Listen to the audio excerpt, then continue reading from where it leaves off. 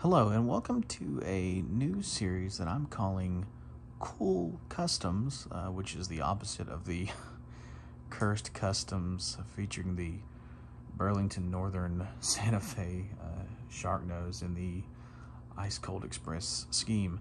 This is a Pere Marquette brass 284 Berkshire lettered for 1223 that I painted with an airbrush. This is my first airbrushed locomotive, so I'm going to talk about how I painted it and the locomotive itself. So I painted this locomotive using Tamiya primer and Skill Coat black and Skill Coat gray.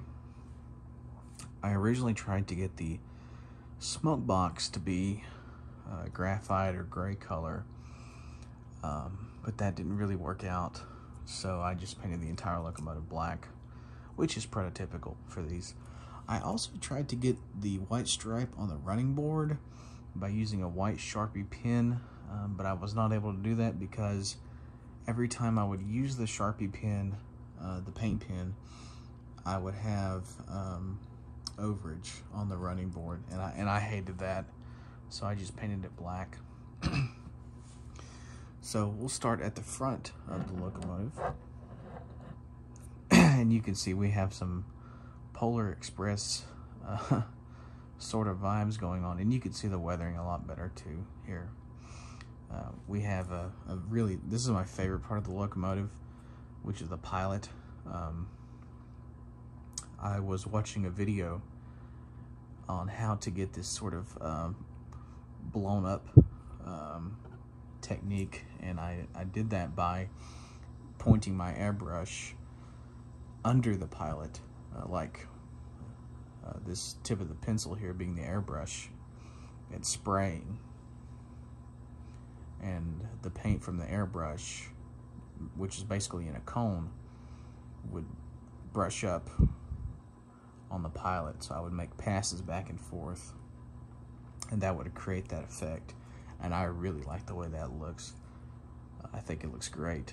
A few other things I did on the front. I gave it painted marker lights.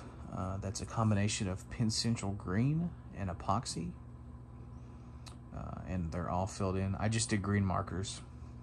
I don't really know much about the markers or the point of markers, but all the photos I saw they were green, so I just chose green.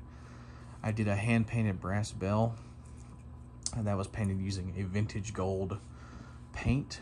I gave this locomotive a yellow, light yellow LED headlight, which looks really good when the locomotive is in operation. I also gave it a lens. The lens is epoxy, and there's also 1223 on the number boards. Under the headlight, I first drilled out the headlight and smoke box before I painted the locomotive, so that I wouldn't run into any issues during the install. However, the LEDs I used were just a little too big, so even after the locomotive was painted, I had to go back and drill. And during that, I ripped the headlight off of the locomotive, which was very upsetting. And so I mean, I fixed it, but I've learned my lesson.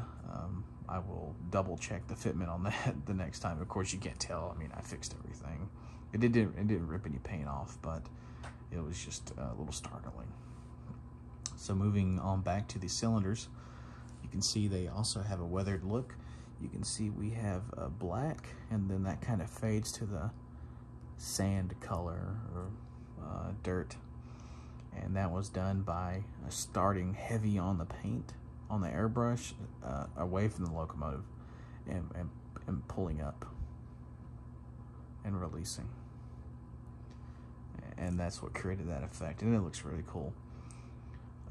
The opposite was done for the tops of the locomotive, the top. So for this section here, this section, and this section, I would start heavy on the paint at the top and pull down. and that's what created that effect. And here's a side view of the locomotive. You can see that is a very attractive locomotive. I really like these Van Schwergen Berkshires. This is a beautiful brass model. I got this model for very cheap because it was corroded and had foam damage, and I was able to rectify that using a Dremel polishing wheel.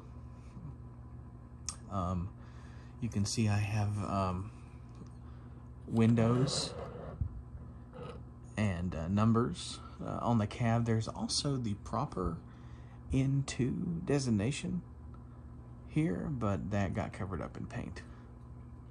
And you can also see Pere Marquette at the top, which is just covered in dirt, so to speak. We'll look at the other side of the locomotive. You can see this has a Pitman DC-71 motor. This is a very smooth runner. And here's the other side. Again, you can see the Pere Marquette at the top, and you can see our dirty 1223 over here on the cab. And again, the same effects have been applied over here. Dirt on the cylinders, or dirt and sand, and then ash on the tops of the locomotive. Moving on to the tender. Whoops. Moving on to the tender, you can see it's quite dirty and faded.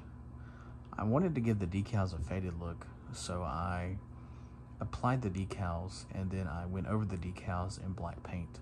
I was a little heavy-handed on this, and I've learned my lesson. I will save this step for the very end.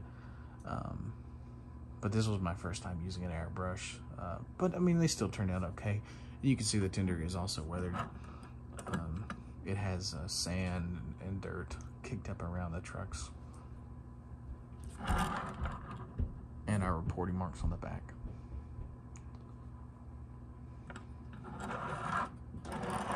And this other side, you can see the faded Pere Marquette and the sand and dirt around the trucks.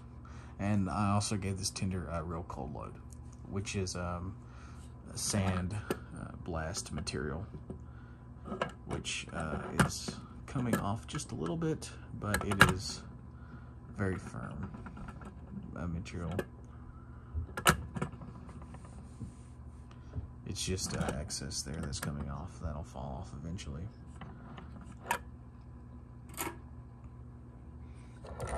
And there is our locomotive. One other thing I forgot to mention was I wanted to give the locomotive a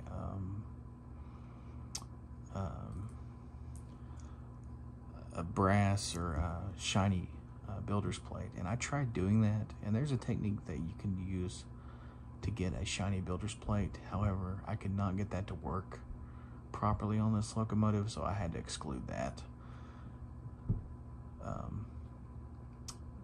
And there it is. There's our first airbrushed locomotive. Thanks for watching.